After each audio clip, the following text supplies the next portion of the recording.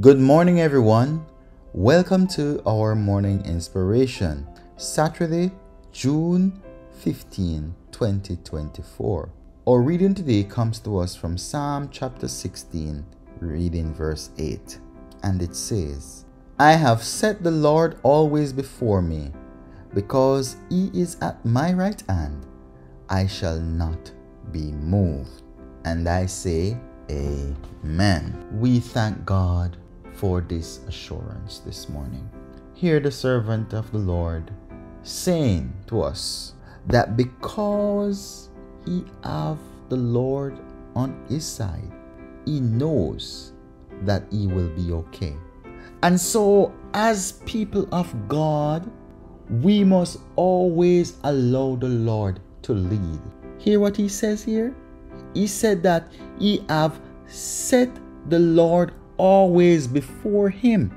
Now, if the Lord is leading you and me, then we know that we are safe and secure because God will not lead us astray. And the choices that God make on our behalf, they will bring us blessing and peace. And that is why it is important that we put God first in everything that we do. When we are going to make decisions, we need to put God first. When we are going out on the road, we need to do what? Put God first. Whatever it is that we do, we need to put God first, because when God go before us, he sees the danger and he's able to put the danger out of our way. He's able to put the fire out. But if you and I lead, we can't see the danger. We can't see what is ahead. And that is why I like the song that says, where he leads me, I will follow. Because what? God knows the way to go. There's another song that says, one set of footprints in the sand.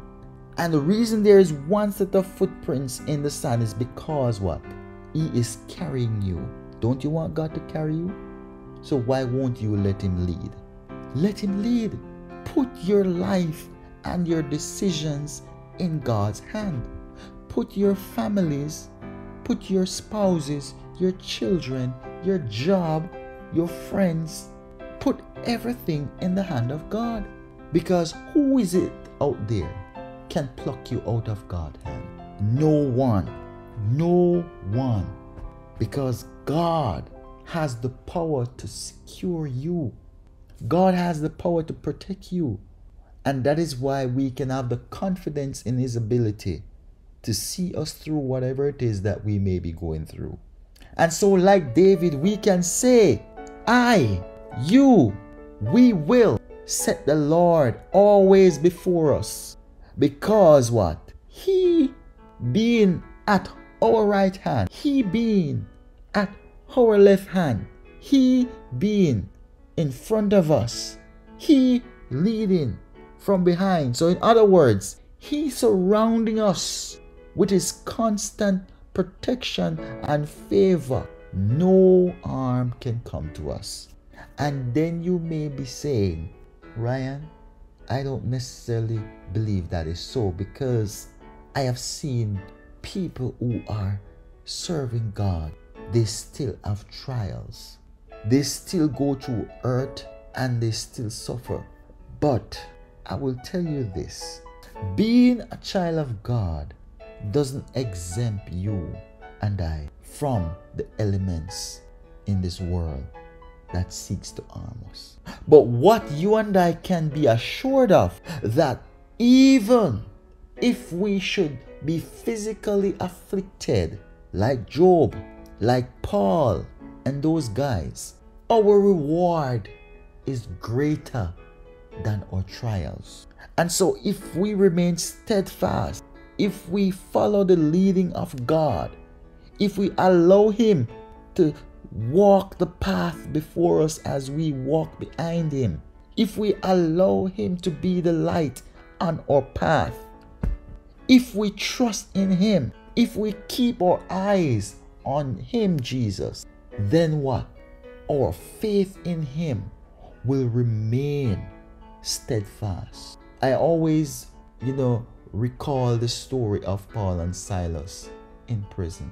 They have learned to always put the Lord before them. And even when their lives depending on it, they never turn their backs on God, because they know the God that they serve, that God is able to protect them. And even if God should allow them to suffer just for a little bit, that He will not forsake them. And so a little trouble don't always mean that God has forsaken you. Maybe He's just testing you if you really trust Him to lead you. Have you ever thought about that? But if you just get up and start to complain and start to blame God for everything that is happening to you or not happening to you, then you have just proven to Him that you don't trust Him to lead you. And because you don't trust Him to lead you, you rather Him follow you than you follow Him. And so you will not set Him before you. And because you will not set Him before you, you will make all kind of bad choices. You will be easily moved by the things around you because you are not under His protection anymore, because you have removed yourself from it. And so I encourage somebody this morning, trust God. He will not fail you. Like David, set Him before you, and you will see that He is more than able to take you through. Amen.